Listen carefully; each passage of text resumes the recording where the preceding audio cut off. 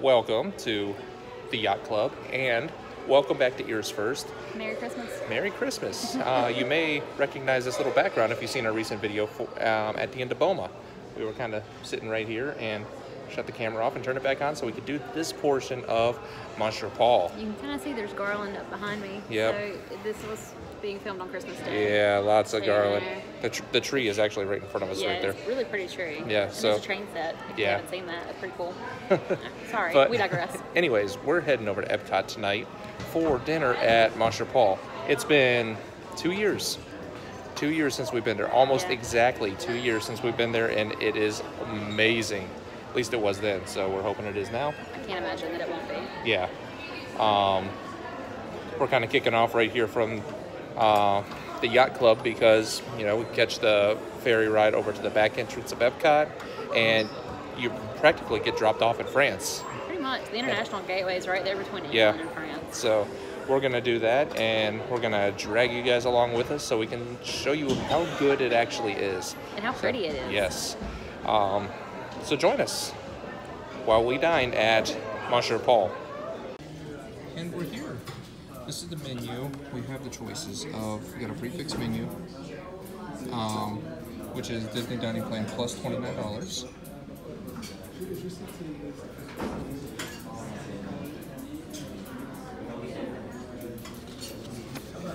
Have the options of these appetizers if we didn't want to do the prefix. Here's the main menu.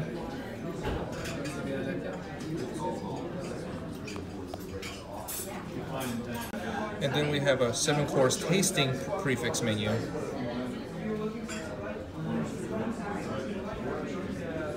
Which is regular dining plan, 2 entitlements, plus $59, or if you're deluxe, plus $29. So you get the choice of desserts. If you're on the dining plan, I'm sure they can tell you the prices if you're not, but we're using deluxe dining plan, so we're not sure what we're doing yet. Okay, so we made our order. It's going to be interesting because I've got the seared tuna, Pamela's got sea bass, and we got some interesting appetizers coming out. She's got the oxtail soup, I got the trout, and we got our bread. And they only bring the bread out, like, they bring you a basket and you get to choose what you want. And they'll let you choose more than one, but that's how they do it. And with the wine, since we get a drink with it, I'm going with what our server recommends, so we'll see how this works out. Alright, so I changed the shutter speed so it's a little brighter. I got my trout with the confit, the lemon cream. That's Pamela's. He said that's their signature dish. Pastry on top. That's their signature appetizer, so that looks interesting. It does. I'm excited. And here's mine. Now she got that gigantic thing. Yeah, I got that. But it looks really good. Seared tuna. Very nice. And there's Pamela's. So it's sea bass with the potato scales, and then I think it's a butternut squash. Very nice. Yeah, it looks really good. Time for dessert. And don't worry, we'll show you around the restaurant here shortly.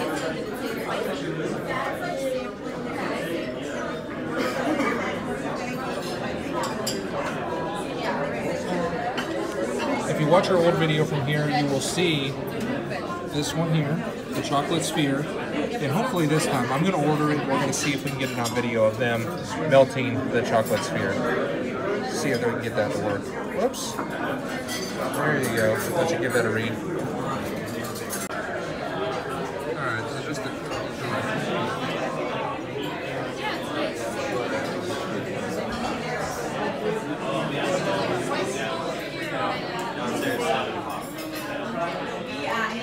And that's about it. This place is really kind of tiny. So we got a neat view outside. You can kind of see what's going on. So, yeah, the place is tiny. There's not much to it. I mean, that was the grand tour. So yeah, it is upstairs above Chefs of France. Yeah. You have to come in from the back. Yeah, and up some stairs and a small elevator if you're handicapped. So, Just waiting on dessert.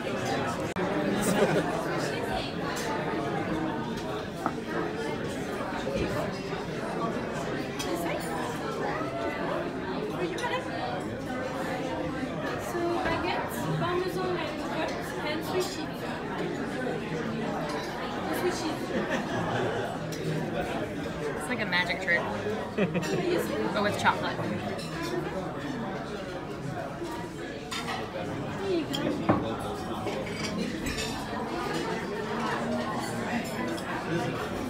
Enjoy your dessert. Thank you. Okay, Jake has a sphere. I don't know what to do now. You eat it. Oh. Spoon. Oh, with a spoon. With a spoon, and then I have a hazelnut cake, and it's got raspberries inside, and then a hazelnut creme inside. Oh, it collapsed. And it's happy anniversary. Here, here's the inside. No, here you go. I'll take the shelf back. I haven't stopped it. Alright, so there's the inside of it. Go a little darker. Coming back up with the light. There we go. Pretty cool.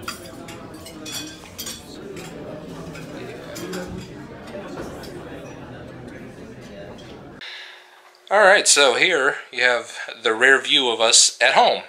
Because we forgot to do an outro for Monsieur Paul. Or how do you pronounce it? Monsieur Paul. Monsieur? Monsieur Paul. Monsieur, Monsieur, however you want to pronounce it. It's located there in the France Pavilion of Epcot. And as we were saying, it's above Chefs de France. There's a relatively nice staircase that leads up to it and everything. And if you are in a wheelchair or have a difficult time with stairs, such as me, but I braved the stairs. Hurt a little bit. You did well. I was winded by the time I got to the top. The elevator is tiny. I've had to take it before when I was still in the wheelchair. I don't know if you can get a scooter in there. I doubt it, because sitting in my wheelchair, I actually had to stand up on one leg because there wasn't enough room for my knees. Now, granted, I'm 6'3" and my legs stick out much further than other people, and so do my feet. But the elevator's tiny, and it's an antique. It really is. It's a lift. It's not an elevator. It's an old lift. It has like a lever action call button, and it's kind of worn out. So, and it was like this last time we were there. So 2 years ago. Two years ago, it was doing this, and they still do haven't. it. They use a crayon to brace it into the correct position when they need to call it. And some of the servers and a hostesses. Sure. I don't. Hostesses? Just a hostess. We'll just say the host. Right. Some of them don't always know how to use it. I remember our waitress had to explain to them how to call the elevator back down or call it back up, whatever, just so they can get me onto it at that time. And that's why I chose to use the stairs this time. But, yeah, just keep that in mind. If you're going there, it's worth it. Just be prepared to use that elevator if you have difficulty with that. But the food, what'd you think? So good. And it's art on a plate. They do a really good job with the presentation. And I think that makes a big difference. I mean, it's really fancy French cuisine. Apparently, haute cuisine is not a thing in France. They don't use that term. They only use that for fashion. I found that out when I was there. Oh. So that's an American thing, I guess. We've kind of turned it into a phrase. But Pamela was just in Europe for a month for work and spent a week in France and an extra couple days at the end of it, right there in Paris. So she got to try actual cuisine, French cuisine. So got to track out some Parisian cafes. What did you think comparing? It's not your typical French cuisine. I mean, it really is something special. It's not a traditional French meal. And it's definitely been adjusted for an American palate. The flavors aren't going to be as bold as you probably would find in a lot of places in France. And one thing that I was kind of upset about was when I was in Paris, I had a chance to try escargot. And I was like, oh, this is great. I'm adventurous. You know, here I am pulling snails out of a shell. They have escargot at not Chefs de France, but they have at Monsieur Paul's. But it's in a pastry. It's not in a shell. So it's not the same experience that you get in a cafe. I forget what our server said about it. It's like, Disney. Yeah, it was kind of funny. Mine, Mine was really good. The tuna was excellent. The sea bass was really good too. Yeah. Yours looked awesome. The potato scales that they do on it. Yeah. I mean, it's just a really neat touch, and it's great because you don't get too much potato. Because that was another thing. I was in England for 3 weeks as part of that trip, and there was potatoes with everything. Sometimes more than one type of potato on the same plate. So. Ooh, but we skipped over the appetizers because we didn't really discuss it a whole lot previously in the video. So, what did you think of your oxtail soup? The oxtail soup was really good. It's a lot more hearty than you'd expect for a soup. It's more like a stew. Yeah, that's not something you want to get in the middle of July. No, I don't think you'd enjoy it too much. The pastry was nice, really flaky. I don't know if it was the right way to eat it, but I just pushed mine down into the soup and then ate it as part of the soup, and it was great that way, and it gave the soup a little bit more body, I guess. If you're wondering what's up just above Pamela's head there, it's Goofy's foot, yeah. I had the trout. It was a cold dish with, I forget what was underneath it. It was another slice of fish, but it was actually really good. I was surprised. I was thinking something that was going to be more along the line of one of those charcuterie boards, but it wasn't. It was a lot fresher, and that was nice. It was refreshing. Did it come with like a creme fraiche or some kind of dairy something? But then dessert. Dessert was amazing. As you saw, the chocolate sphere, they pour the chocolate on top. It melts. I remember Pamela's actually fell open. Yeah. When we were there 2 years ago. I guess the chocolate wasn't quite hot enough for that, or maybe the sphere was a little too cold. But, I mean, it opened up, and as soon as I tapped it with a spoon, it fell open. But with hers, it just fell open right there on the plate. Think of it like the globe in Illuminations, when it opens up and the fire's coming out. Yeah, that's a good analogy. Yeah. And it's a cognac chocolate sauce that they put on it, too. So it's got a little alcohol in it. Yeah, I mean, nothing that's going to... Yeah. But it has that flavor, I'm sure. But yeah, that was really good. So, we have an old video for it, and if you find that, maybe if I can, I'll try to link it at the end of the video here. That was that was one of our earlier videos. That was right after my injury. So, I mean, it is wheelchair accessible. They got that elevator, and I got my wheelchair up there. So, but Monsieur Paul, give it a try. Especially if you're on a dining plan. It's a signature restaurant, so it's 2 table services per person. It's great for date night, great for anniversaries, birthdays. Yeah, and I know this is one of Pamela's favorite signature restaurants. Love Monsieur Paul. It's right up there. For me, it's not as good as Yachtsman, but it's close.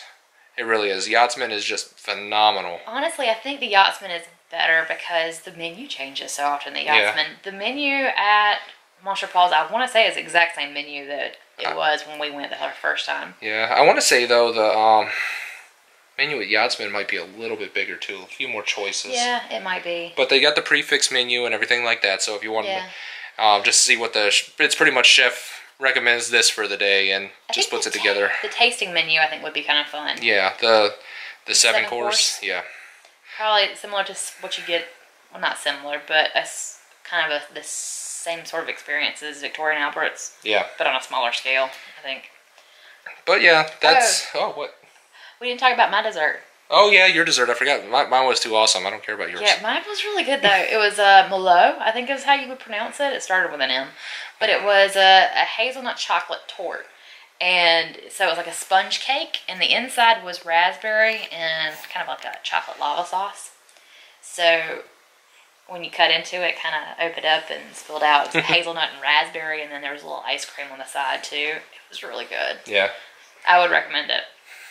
Yeah, so Monsieur Paul, definitely give it a try. If it's not one of the ones you want to pay out of pocket, because I think our bill $250. Yeah, it was pretty insane. I don't think I showed it at the end. We only had one glass of wine. Yeah, and don't ask what the wine was. He chose it for us. Mine was red. No, yours was red. Mine was red. Yours was white. Yeah. You had a Sauvignon Blanc, I think. Yeah, it's been a week. It's been a week since we've been there, and I had a Cabernet. It was good though. Yeah, everything was good there. And if you're going to a restaurant like that, don't be afraid to ask the server what they like. Yeah. It's a rare occasion that we've gone to the restaurant, we ask, and the server's like, I really haven't tried much here yet. Usually they know.